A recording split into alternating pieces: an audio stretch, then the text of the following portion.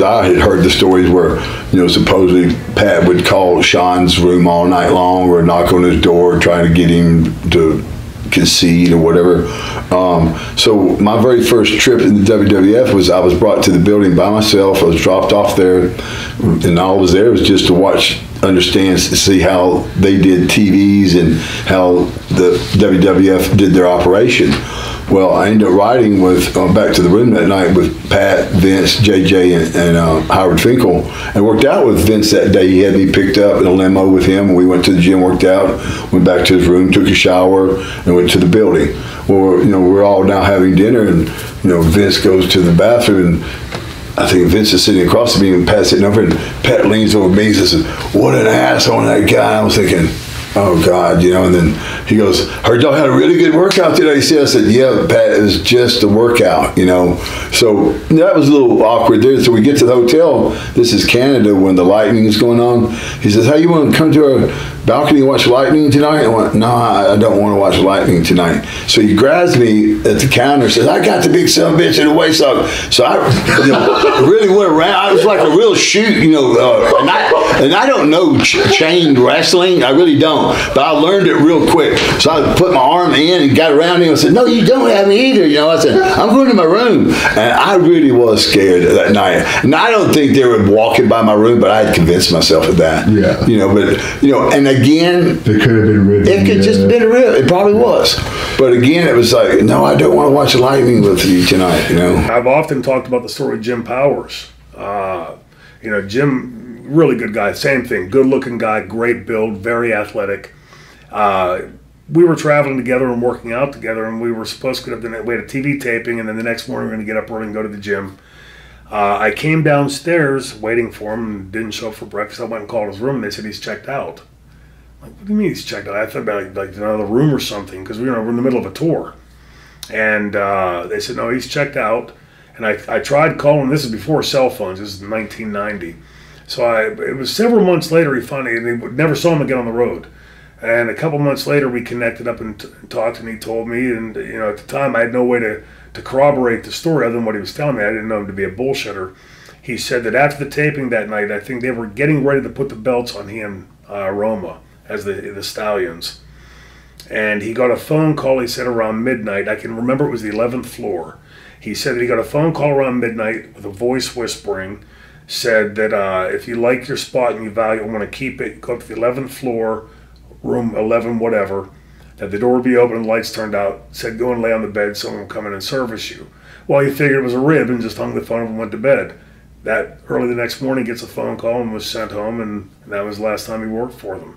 Again, I can't corroborate the story other than that's what Jim told me. There were a lot of strange things like that went on up there. And just because you mentioned Jim Powers, there's always been the rumor about Pat Patterson and Jim Powers. Did you ever hear anything about that? Because Jimmy told me, me and Jimmy are real good friends.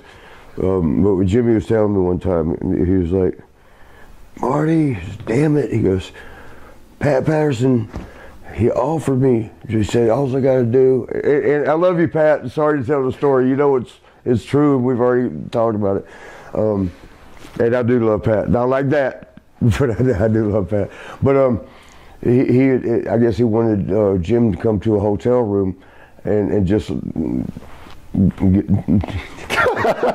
say it right. Hang out.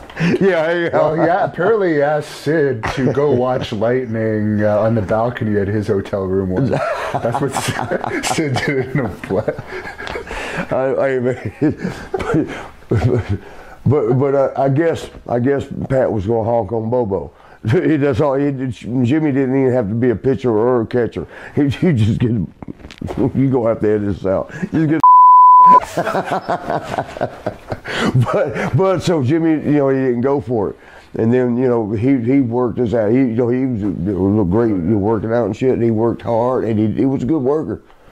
And he was telling me one time, he goes, we're making a trip. He goes, and he was just kidding, but it was still funny. He goes, "God damn, Marty, you know what, man? If I had that decision to make again, all I had to do was lay there." Wow, there was so many rumors, bad and different boys. it's you can't even really go to the end of that story because you don't know what happened, you know. And if But Powers was one of the ones that was always in the mix. There was a rumor, right? Yeah, he was trying to get a push from the back, I guess. Pat Patterson comes up to me and he tells me, "Oh, sit down, let's talk, let's talk." And I guess you can call me a little bit of a hothead. They had the 8-foot table sitting up against the wall long ways, and he's sitting his back up against the wall. And I was standing on the side of the table. And he again builds it, "Oh, you know, it's good to have you here. It's a family business. You're going to make a lot of money," a little French Canadian. "You're going to make a lot of money, and oh, we'll give you a gimmick, and oh, you'll be worldwide famous. You'll make a lot of money." And kept on and kept on and kept on. He said, "And besides, I hear you go both ways."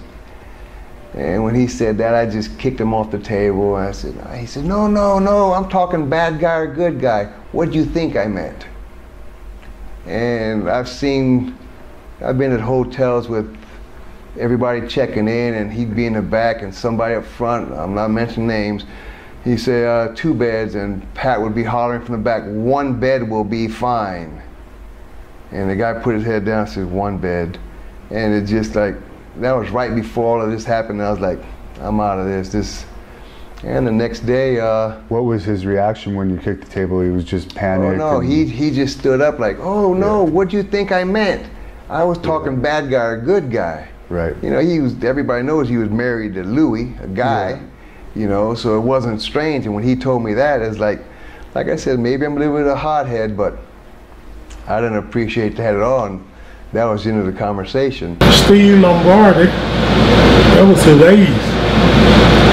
I heard him talk about it, but Steve said he never bothered me. But I don't believe that.